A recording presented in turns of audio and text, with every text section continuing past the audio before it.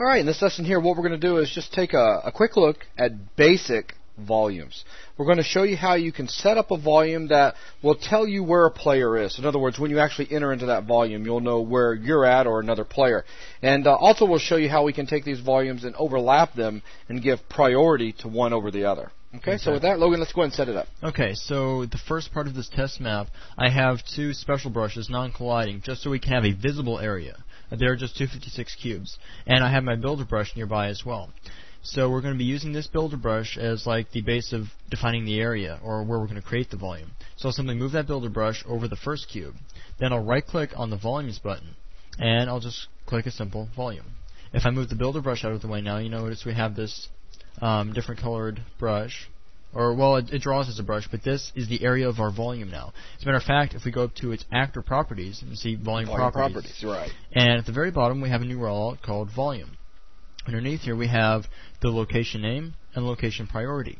Location name is like what they use in a capture the flag map where they say red base, blue base, or wherever you want to track your teammates to. In our case, we're just going to call it like maybe something, I don't know, cube 1.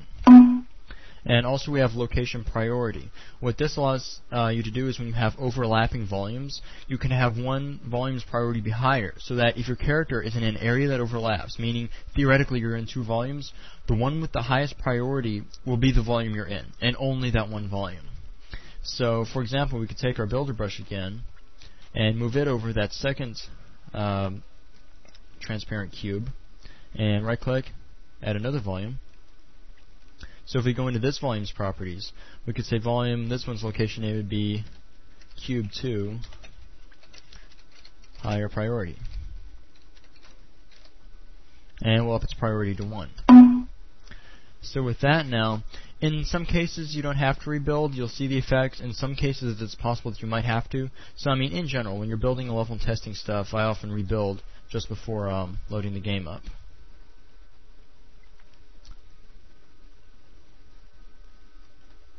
So as soon as we spawn into the map now, we should be able to walk in that area. Also, I've set this map up so that its default game type is capture the flag.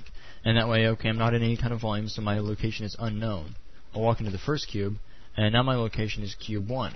If I walk into the second cube, location cube 2, higher priority. If I start by walking into the first one, I'm in cube 1, walk into the overlapping area, and I'm now in cube 2, the one with the higher priority. Okay. So very, very simple volumes, and that's really all we wanted to show you just to kind of get things kicked off. So that's going to wrap up this lesson. Thanks.